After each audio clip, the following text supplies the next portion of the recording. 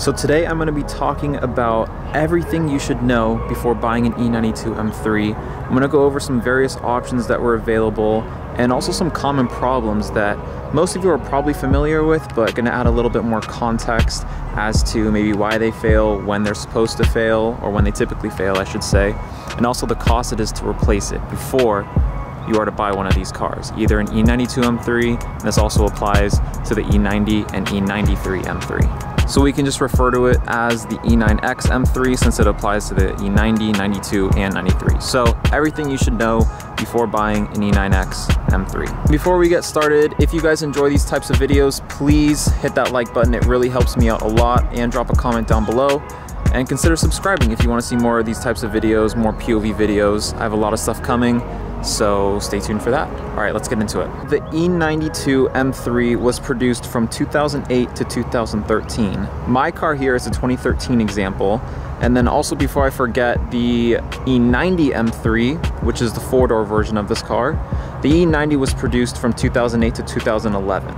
So there are no 2012 or 13 E90s M3s. Just want to put that out there before I, of course, lose track of that.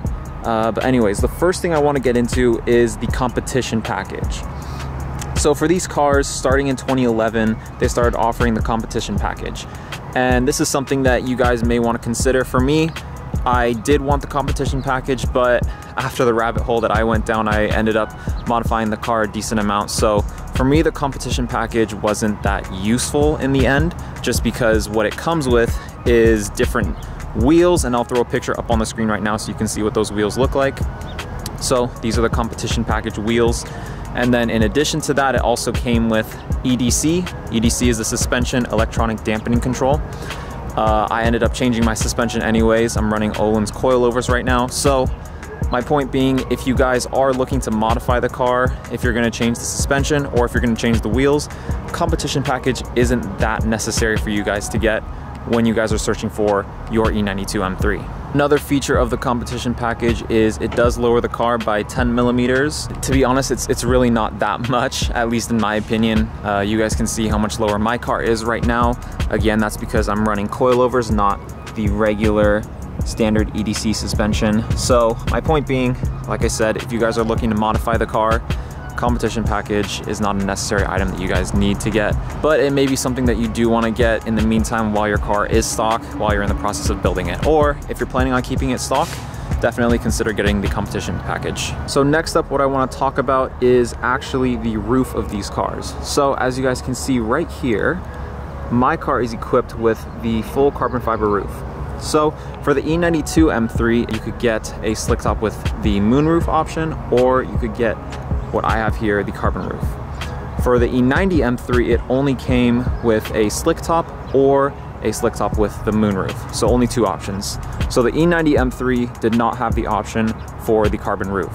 However, there are some third-party companies that have retrofitted carbon roofs onto the E90 M3. It is not the same roof that is on my car. It's different proportions, so you can't just take an E92 roof and put it on an E90 M3. It won't work. But you can get them third-party if you do want an E90 M3 with a carbon roof.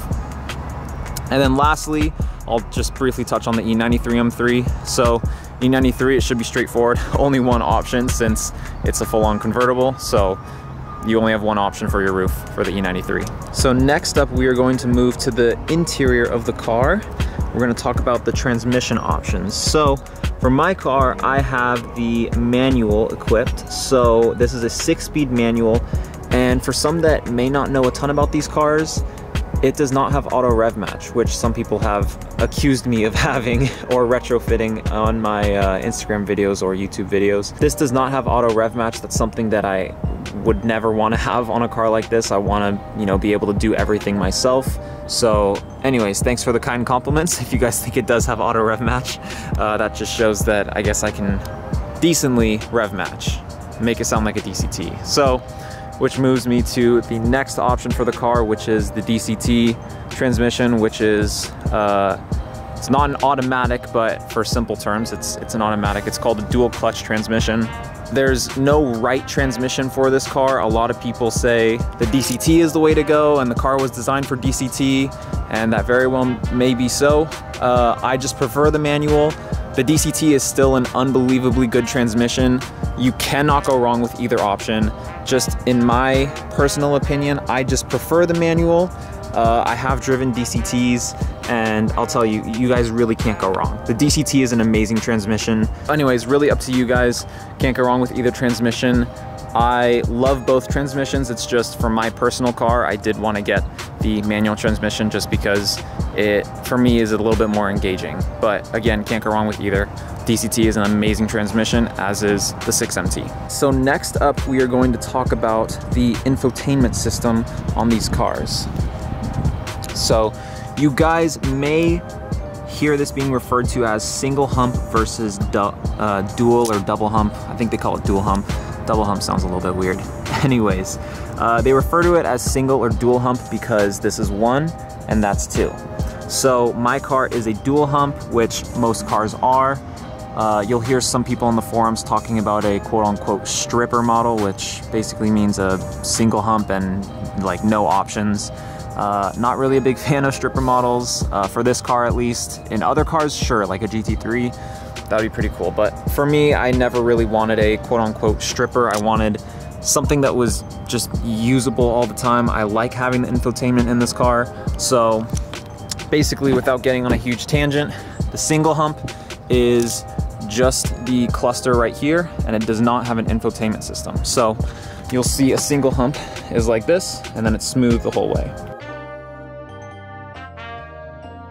So this next part only applies to cars that are dual hump, like my car here, that has the infotainment system. So in 2008, they had the old iDrive module, and my God, it's hideous. But the 2009 and up has the updated iDrive. So it looks a little bit like this. This is the homepage of the newer iDrive. You can also retrofit the iDrive to get Apple CarPlay in this car if that's something that you like.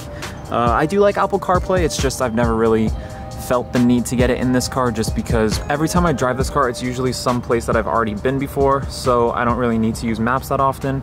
Plus, I just want to focus on driving the car and enjoying it rather than having, you know, something really intricate in the center. That's just my preference. I think Apple CarPlay still looks great.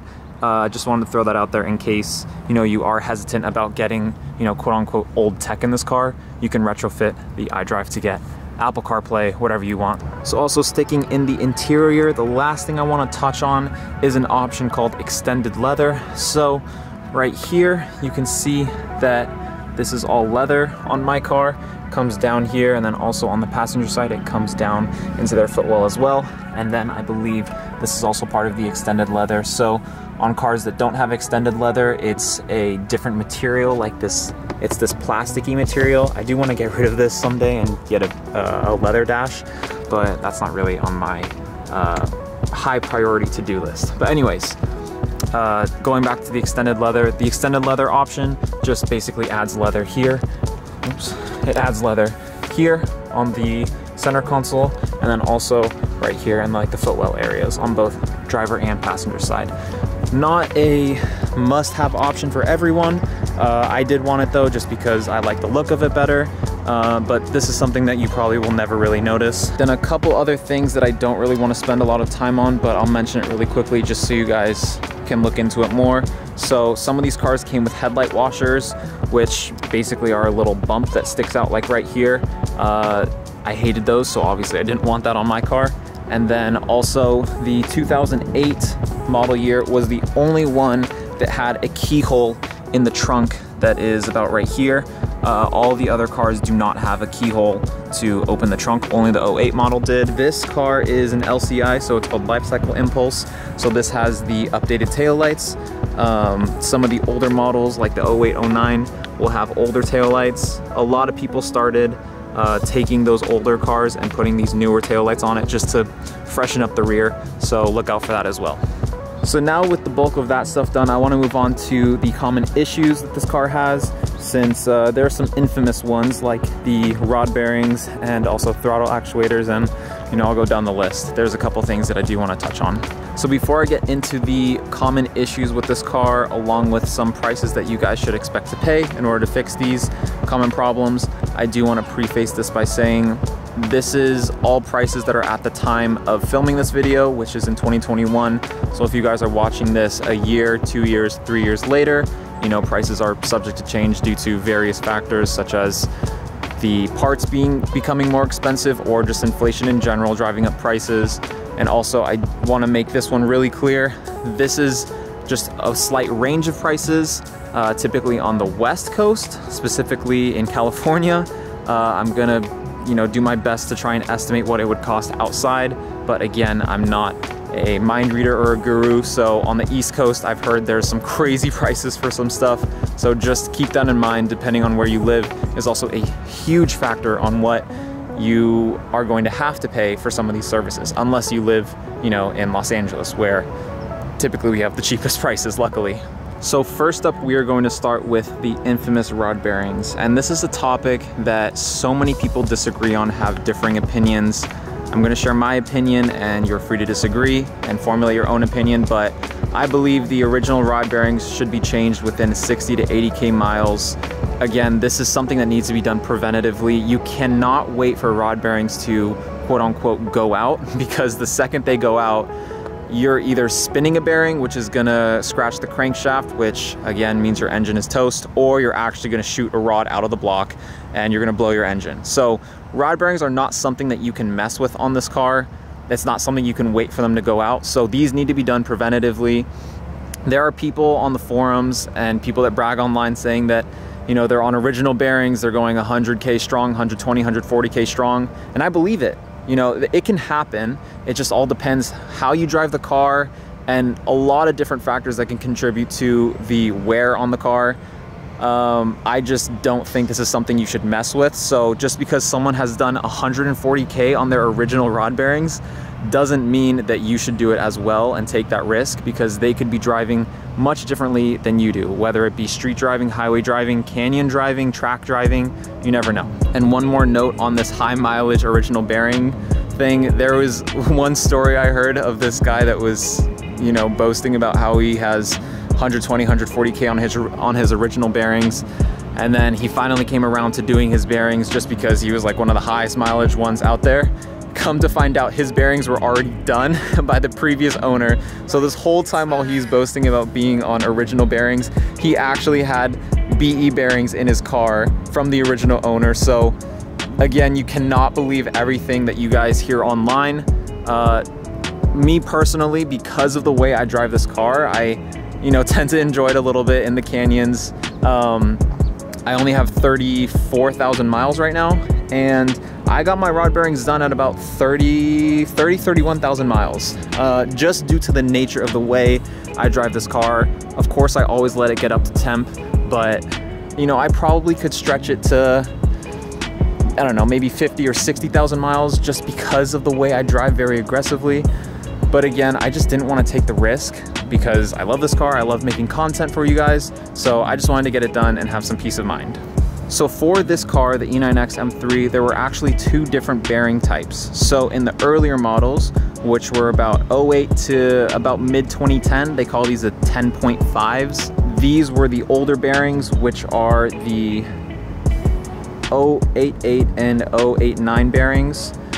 So these ones were made of a multi-layer material. It had some copper and like zinc or something. I can't remember all of the different metals. And then in the newer cars, which is what my car came with initially, is the 702, 703 bearings. And these bearings entered about mid-2010 production year. So they call these like the 10.5 plus.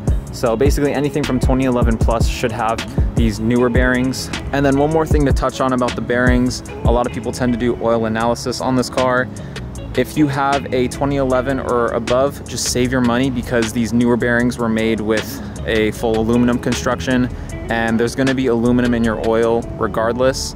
If you have the older bearings, so you have an earlier car, the 2008, 2009, and early 2010s, you can do an oil analysis since you will be able to see different levels of copper, which should obviously never be in the oil, but you can tell what layer the bearings have worn down because it has a multi-layer. But these newer ones, save your money because there's going to be aluminum in the oil regardless, since the motor is made of aluminum, so you can't really tell what is come straight from the bearings that's aluminum and what's come from the motor that's aluminum. I would just suggest save your money and just get the bearings done. Don't waste your time on doing oil analysis if you have one of the newer cars, but if you have an earlier car, you can do oil analysis. It will be beneficial. So for the rod bearing service, I think you should generally plan to pay anywhere from about $2,300 to about $2,800 in California. That's pretty much only considering like Los Angeles and San Francisco, but elsewhere you can pay easily upwards of $3,000, and on the East Coast I've heard of places, you know, $4,000 or $5,000, and this is also due to the lack of competition in those areas as well. And then in addition to that, also just they may not have as much experience with working on these cars, so it may take them longer to do the rod bearing job, so aka more book time. So it's not like they're always trying to, you know, pull a fast one on you on the East Coast. It's just they may take longer just because they don't have as much experience working on these cars. So that's just the way it is. Luckily in California we have it a little bit better, but yeah, about $2,300 to $2,800 is a fair price to change the rod bearings on these cars. And it'll also change based on the type of bearings that you put in the car. Please guys, the one thing, I cannot stress this enough, you need to get extra clearance bearings. Do not change your rod bearings with these, you know, quote unquote stock ones, either the WPC treated or the older bearings. That doesn't solve the issue. It's just gonna come back again. So please get aftermarket bearings with extra clearance. All right, next up on the common problems list is the throttle actuators. So throttle actuators for this car, they typically tend to go out anywhere from 60,000 to 100,000 miles. I was one of the examples that had it go out a little bit earlier. They went out about 34,000 miles on this car, so this is something that I actually just fixed a few months ago. I got unlucky, unfortunately, but it is what it is. And for throttle actuators, you guys should expect to spend anywhere from about $1,900 to about $2,500 to get this service done. It's a little bit cheaper than the rod bearings, so that's a little bit nicer, but again, still a somewhat expensive service. Alrighty, next up we're gonna talk about the fuel breather valve. This is something that doesn't go out all the time, but it does pop up here and there for some of these cars. So fuel breather valve, you should typically spend probably about $500 to $1,000. Again, not something that's super common, but one of the more frequent failures that does happen here and there. Next up, we're going to talk about the idle control valve. Again, this is something that can go out here and there, and you should typically spend about $1,100 to $1,700 on this fix. The sign of an idle control valve going out is usually a rough idle at a stoplight or after you start up the car. I think my friend Justin is actually experiencing this issue right now. We get to a stoplight and sometimes his car will actually just shut off, but his idle will lope, so it'll go like Okay, and then the last one that I do want to mention that is a typical fix for these cars is the valve cover gaskets. So they sometimes can leak. You just got to check them and just make sure that they're not leaking. But typically valve cover gaskets, you should expect to spend about $900 to $1,500 on this fix. It does happen in the higher mileage cars. I haven't had to do it yet, but that is something that you should look out for. So as a recap of all of these common problems for the E92 M3, this is something that you guys need to be aware of while you're searching for one, because these common issues will typically happen with age. It also depends on how the previous owner was driving the car. So if you guys are getting a higher mileage example, something into 60, 80, 100,000 mile range, this is something that you really need to budget for, since if it hasn't been done yet, you need to plan to get that done. If you're getting a lower mileage car, like one like mine, $30,000, $40,000, you have a little bit more time, but again, it's still something that you need to budget for in the future, because they will eventually happen if you do keep the car for a decent amount of time. So these are pretty much all the common failures or issues with this car. The only thing that you need to do really preventatively is the rod bearings. You cannot wait for them to go out because you will blow your motor. All the other stuff, you can wait for them to go out. It's not really recommended, but you know, if your throttle actuators go out, it's just gonna put your car pretty much into limp mode, as you guys saw in the video that I made on my throttle actuators. And also to preface, the only issues I've had with this car was the throttle actuators. So I did the rod bearings preventatively, throttle actuators went out on me, but I haven't had to do the fuel breather valve, have not had to do the idle control valve, and I have not had to do the valve cover gaskets. So throttle actuators for me is the only issue I've had with the car. But again, my car has 34,000 miles, so it really shouldn't have any issues whatsoever. So the next couple things I want to touch on are basically the platform and also your future plans for the car. This is pretty much just going to be a recap of some of the stuff that I've said previously, and also helping you identify, you know, what kind of car you want and, you know, whether this is the right car for you. So one thing a lot of people do on these cars is supercharging. Supercharging sounds crazy on these cars. It's pretty cool, but in my opinion, it, you know, accelerates the wear on the car due to the, you know, boost that it's throwing into the engine that it wasn't supposed to have in the beginning. So for me, I just see it as too much accelerated wear, and I've seen some failures, and again, correlation isn't causation, so I can't say for certain it was the superchargers. I like superchargers, but I wouldn't really want to put one on my car. If I wanted a faster car, I'd probably just get a different car. Just in my opinion, I just feel more comfortable keeping this car NA, plus I think I'd prefer it NA, but again, that's just me. The one thing to also consider is if you guys are going to track this car. If you are, I would recommend you guys consider keeping this car NA, since there are some people who have supercharged their cars, started tracking, had some issues with heat management, and ended up going back to NA.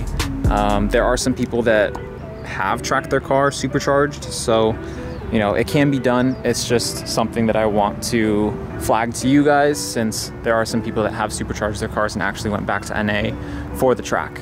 I can't really give too much insight into this, since I don't know that many people that have superchargers that are tracking, and etc, etc. So this is something that you guys are gonna have to formulate your own opinion on, but figured I would just throw it out there so you guys can look into it. Then kind of on that same note about supercharging and just power in general, if you guys are chasing power, this really is not the car for you. You can get a lot more power out of a 335 or more reliable power out of a B58 motor, so either the E90 Supra or 340i. Those are much better platforms to get power out of. This just really isn't that type of car. You can get power out of it, but really only so much as putting a supercharger on it, and that pretty much puts it at the limit. Otherwise you're going to talk about, you know, fully built motor. But if you are watching this video, chances are you are very interested in the E92 M3. So if you're power hungry, nothing wrong with that, but if you're watching this video and you're power hungry, then, you know, you may still want to get this car, supercharge it, keep it for a year or two, enjoy it, figure out it's not fast enough for you, and then sell it. But at least you still enjoyed it and got the chance to own one. That would just be my recommendation. If, you know, you do like a lot of power, then, you know, you may not be satisfied with this car. But this car is great if you like having more of an experience driving the car. For me personally, I think it's a perfect blend of enough power to have fun with, but it's not scary like it's gonna kill you every time. It's just all usable power, which is something that I really wanted. I enjoy driving this car in the canyons. I don't want to be scared 24/7. I'll get another car in the future that may scare me all the time, but this car is more about the experience rather than just pure sheer power. So that's my outlook on it. You guys can, you know, determine if that's the same car or type of experience you're looking for, or if you want something more straight line and just crazy power, then, you know, consider getting a newer Supra or a 340i. They make a shit ton of power, and I've heard that it's pretty reliable power, at least a lot more reliable than the N54s. So that's pretty much gonna wrap up everything that I wanted to talk about here. I talked about some of the options that you guys should look for when purchasing this car, also some common issues, along with some prices that you guys should expect to pay. And sorry if I skimmed through that, but you know, I tried to make this video a bit more concise. If you guys want more details on the rod bearings or also the throttle actuators, I made videos on both of those, so you can watch those. Links are in the description if you want some more in detail information about those two services. And then also the other services that I mentioned, they don't happen too often. I haven't made any videos on those, but you can probably find some info on the forums or something. So if your future plans are to do a decent amount of modifications, you're gonna go down the rabbit hole that I did, you know, changing the suspension, wheels, exhaust, all of this.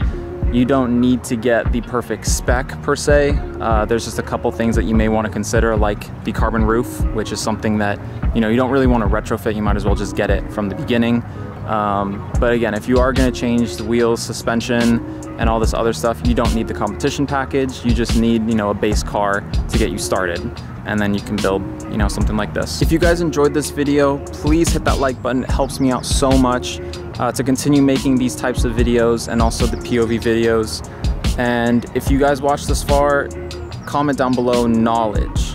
If you know, you know. All right, offloading some knowledge. But a couple last things, you know, obviously you guys are going to be able to decide for yourself if the time is right for you to get this car based on your financial situation.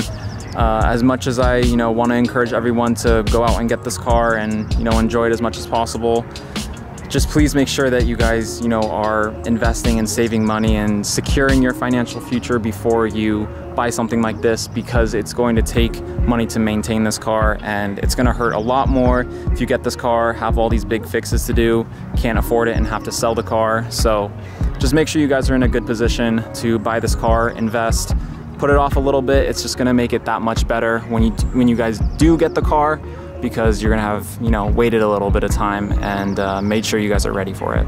Again, guys, if you did enjoy this video, please hit that like button and consider subscribing if you guys want to stay up to date on all the newest videos. I have a ton of POV content that is ready to be offloaded onto YouTube, so stay tuned for that. And then last thing here, some of you may already know, but I opened up a website. So I'm carrying some of the parts that I have on this car on the website. So you can buy exhausts, you can buy the flex fuel kit, you can get headlights, you can get a lot of different stuff. I'm adding to it as always. So just be on the lookout for new products to arrive. It's not gonna be a crazy, you know, website with all of these different products, but it's going to be a select offering of products that I pretty much have on my car, that I have firsthand experience with and can confidently recommend to you guys. So check it out, link is in the description, shopwet.com. Find your products there and inquire for any special requests.